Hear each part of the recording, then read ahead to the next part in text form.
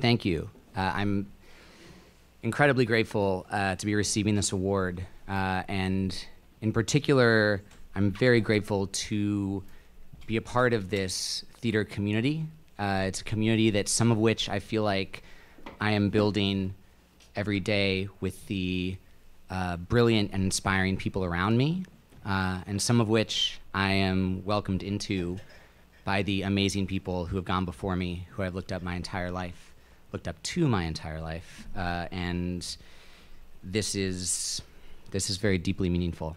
And so I just want to say thank you so much to the Larson family and the Jonathan Larson Foundation and the American Theater Wing and everybody involved with this process. So many writers I admire have won this award, including everybody else who has won it tonight, and I am honored to be in their company. I'm also beyond lucky to have a huge number of people in my life and to always have had a huge number of people in my life who care about me and who I care about. My family and my friends and my boyfriend. Actually, my dad David, my Aunt Jean, and my boyfriend Isaac are all here tonight. And I'm them, my collaborators, my friends, my teachers, people who I can't even begin to express how lucky I am to have had them in my life. I just want to share this with you, though none of the money.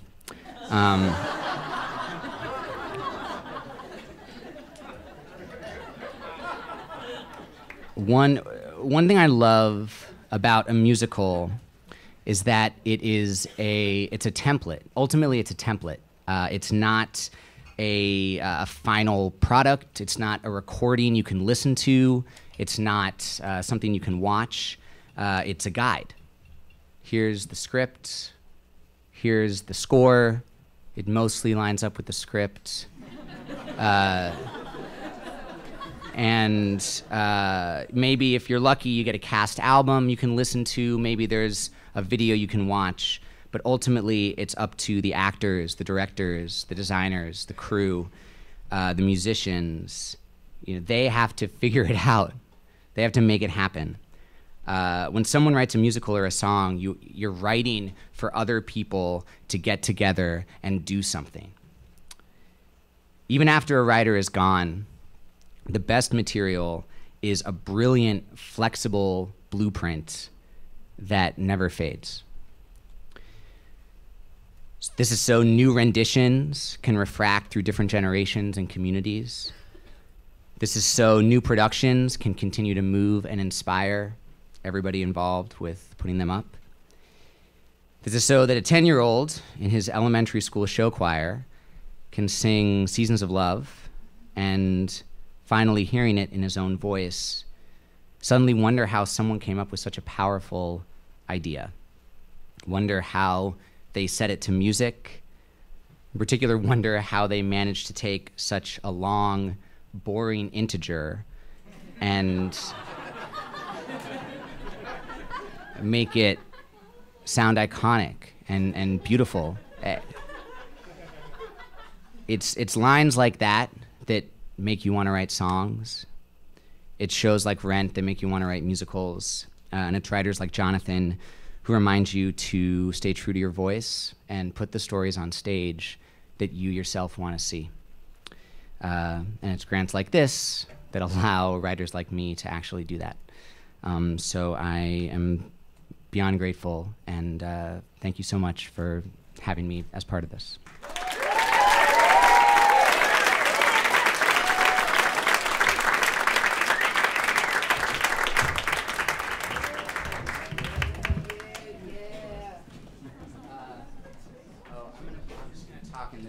As people get set up. I'm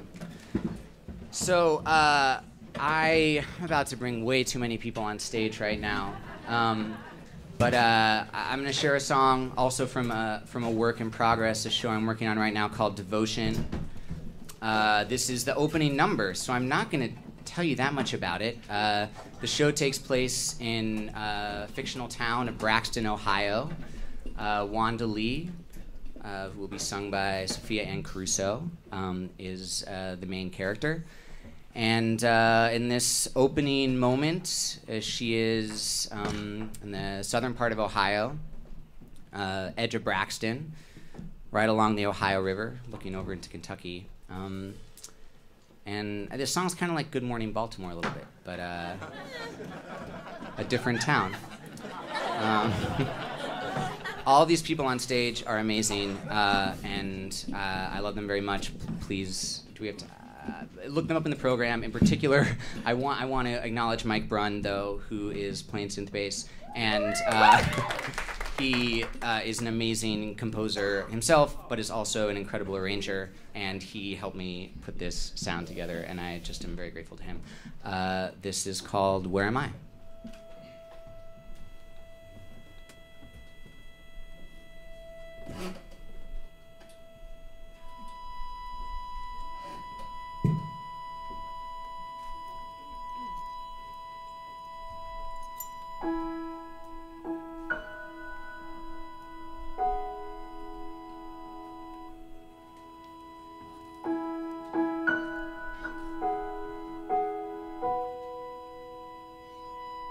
This is my fever dream of Braxton.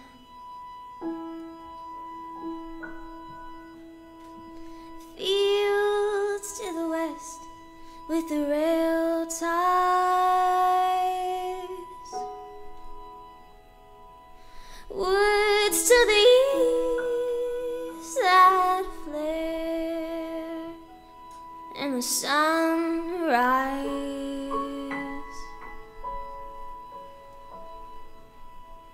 A fog is lifting from the river. River's half a mile wide. That's Kentucky over there on the south side.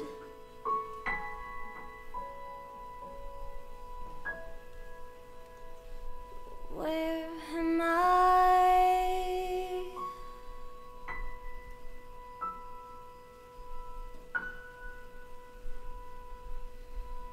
And this is what remains of Main Street.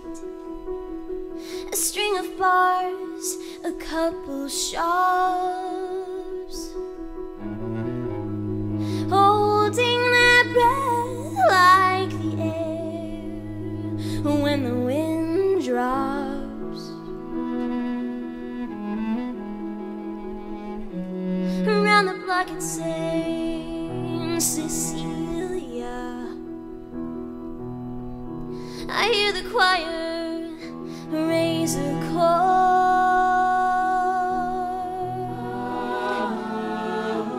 Voices join in prayer for the good Lord. Here we are, Lord of sea. There they are, Lord of sky. Here we are. Where am I?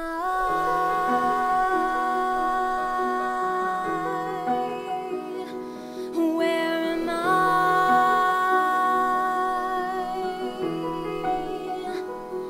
I spend days like this morning near the river where it's cool, or I blaze in the parking lot that used to be a pool.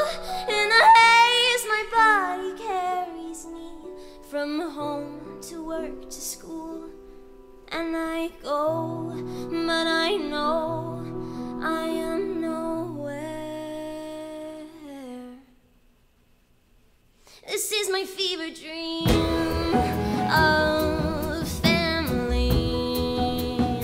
My brother Curtis always sick. Mama's passed out in a chair, wine on lipstick.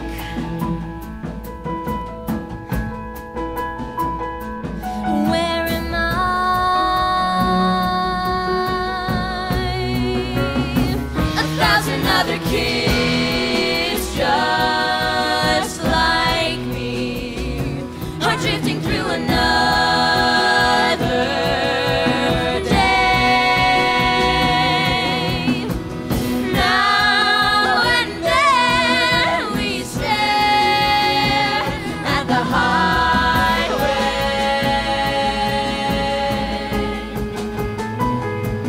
at the cars passing by,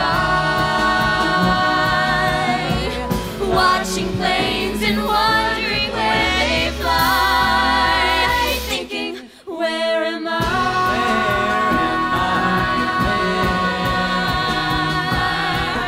Where am I?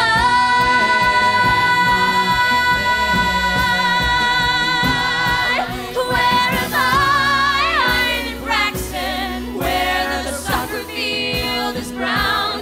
When I die, there's a graveyard where the priest will lay me down. And I try to remind myself this used to be a town. Where'd it go? All I know is I'm nowhere.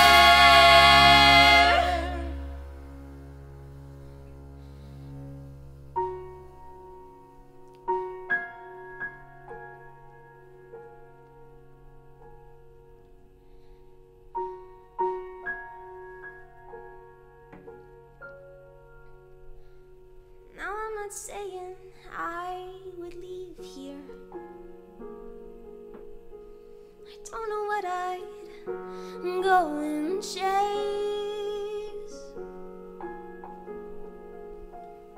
Just a